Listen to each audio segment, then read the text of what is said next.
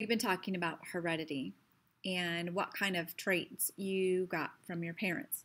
Whether you know who your parents are or not, you still received some traits from them because you had two parents, a male and a female.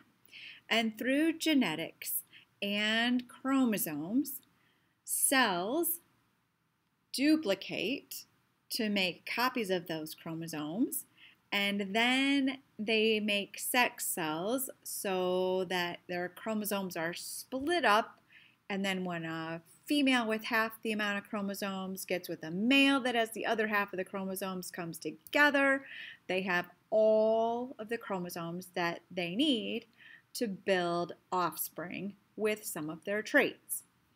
Our learning target today is I understand that inherited traits are passed to offspring on chromosomes. Chromosomes are awesome. Our first key term today is purebred. Say it with me, purebred. Now you might have heard this word when you are looking at dogs or cats, and you know specific breeds of specific cats and specific dogs, right? And purebreds are worth more money than animals that are not purebred. But what a purebred actually is an organism that always produces offspring with the same form of trait as a parent. Let me kind of simplify that for you. If you have a yellow male and a yellow female, what do you think will happen when I mix these two together, these two traits? If I mix these two traits together, what kind of a color of an offspring do I get? Guaranteed, it's yellow. There's no other color to talk about, right? Guaranteed, this offspring between this male and this female is going to be yellow. It's pure yellow to start. It's pure yellow in the male, pure yellow in the female. Mix them together, put them together, you're still going to get yellow. That's pretty pure yellow, right? Okay, so what you're going to do today is look at meiosis, which is the process by which the number of chromosomes is reduced by half so that sex cells can be formed, because organisms have to be able to reproduce, to produce offspring that can produce fertile offspring so the species can continue, right? And so this is really important. So when sex cells combine to produce offspring, each sex cell will contribute half the total number of chromosomes. Thus, the offspring gets the normal number of chromosomes, half from each parent. That's pretty cool. Well, the human body contains a certain amount of chromosomes. The sperm has half of them and the egg has the other half. I'm really looking for a number here. Okay, and then I want you to watch a video and look at some information and determine why are offspring created by two parents, not a blend of both parents. So you're going to see a really famous experiment by Mendel, and then you're going to read some information that will help expand on his discoveries that leads us to what we now know about traits and chromosomes and genetics. Okay, that was page 86. Let's look at page 87. When you watch the videos, you're going to hear about something called a punnett square. Punnett square.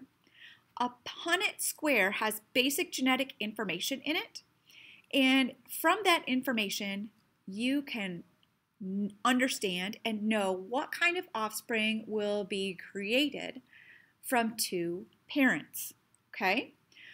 Something here that you probably are not familiar with, excuse me, is called a genotype. Say that with me. Genotype. A genotype is the genetic makeup of an organism.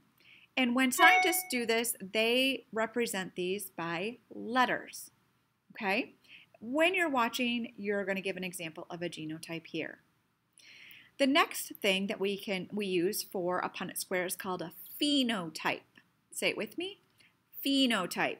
Phenotype starts with P, and this is the physical result of a gene combination. So you put a tall gene and a short gene together, what do you get?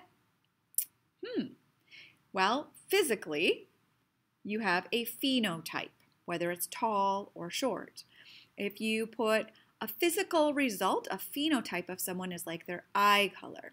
A phenotype might be that someone is tall. A phenotype might be that someone has long fingernails. A phenotype is a physical result. A genotype is the letters, right?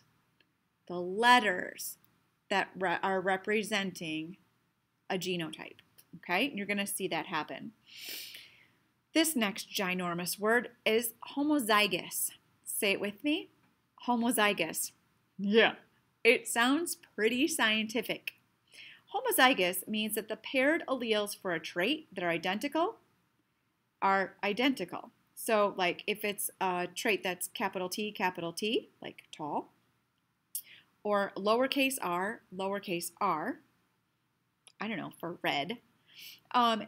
These are, the T and the T are identical, and the R and the R are identical. Those are two examples. These are examples of what? A genotype or a phenotype? If you guessed that it is a genotype, you are correct. Heterozygous is our next word. Say it with me. Heterozygous. Heterozygous is the paired alleles for a trait that are different. So if you have a capital T and a lowercase t, or a capital R and a lowercase r, you see how these letters are different, right? These are identical, these are different. These are identical, these are different. All right, so Mendel was a super famous scientist who studied genetics. And what he figured out, and you'll see this in the video today, what he figured out is that when you put two organisms together, you don't get a blend. But, that's what he thought. So let's take a peek at that theory for a second together. So let's say we have a male and a female. And when we have a male and a female, what color do you think their offspring would be? If we put these two together, what do you think their color, their offspring will be? Will their offspring be yellow or red? And by the way, when you mix yellow and red together, it's orange. So let's see what happens. Do you think they will be yellow or red or orange? Here we go. Let's put them together. Here's some red, here's some yellow. Let's mix them all up. Now, of course, when you have cells, they really, really mix themselves up. And you end up with an offspring that is some form of bright orange. I'm not doing a very good job mixing here, but it's orange, right? You put red and yellow together, you get orange. That's some serious bright orange. Get some of that yellow in there, right? Half male, half female, and you end up with an orange colored offspring, right? Well, maybe, but that's not what we figured out. We figured out something different. Have you ever played war, like with cards? Here's the rules to war. So one player, like let's say it's Mrs. Tomlinson, puts down a 6. And the other player puts down their card, and it's a 2. Which army is going to win? The army with 6 soldiers or the army with 2 soldiers? Well, the army with 6 soldiers is definitely going to win. Okay? Bigger number wins. It's more dominant. So if we have an army with 7 soldiers and the other team has 9 soldiers, which one is going to dominate the other? Well, the 9, right? So let's talk about that word dominate, right?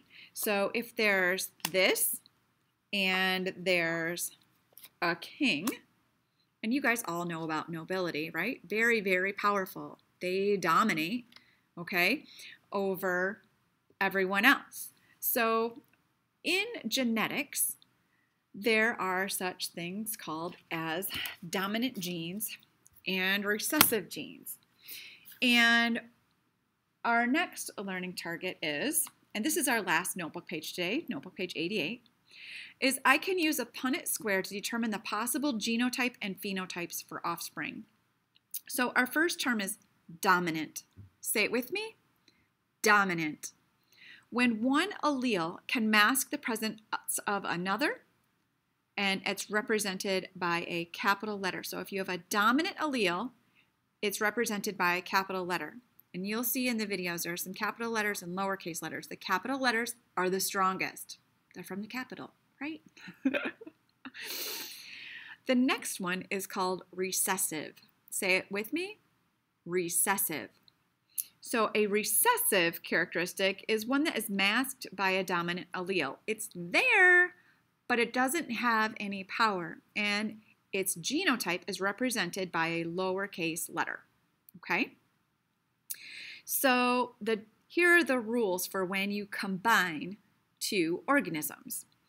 The dominant gene is always listed first, so that would be the capital letter. And the only way to have a recessive trait expressed is to have both alleles be recessive. So remember, a recessive trait is the genotype is with lower letters. So lower B, B, lower R, R, right? These are lowercase letters. You have to have two of them in order to have any kind of trait show up. When you're done today, you will understand that this is a punnett square, and you will understand how to look at it. You're going to answer questions about the seed shape, where the male is RR, remember capital letters are dominant, and the female is recessive RR. The round shape is capital R, so if there are capital R's present, it's round.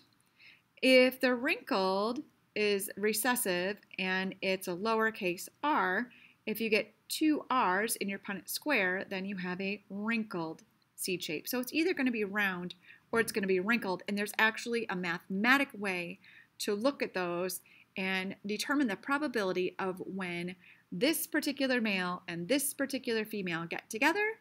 You can determine what types of offspring they can have, whether they have round seeds or wrinkled seeds, okay? So then you're going to answer this question: what shape is the male? What shape is the female? What shape or shapes are the offspring? What phenotype are the offspring? Remember, phenotype is physical. What genotype are the offspring? And remember, those are represented by letters. All right, today could be really tricky if you zone out. Don't do it. Watch all the videos. Take your time. Watch the practices, and then later you will have me practice with you for the punnett squares. So you're going to watch a video. You're going to complete, 3 notebook pages today. And then you're going to submit your answers to notebook page 88 on a Google form. So you have 3 notebook pages, 1 Google form to submit. All right, you have a lot of work to do, and it's super interesting when you put 1 and 1 together to get 2, right? No, wait a minute. If you put 1 parent with 1 parent, you get 1 offspring. This is so complicated. Science and genetics are so cool.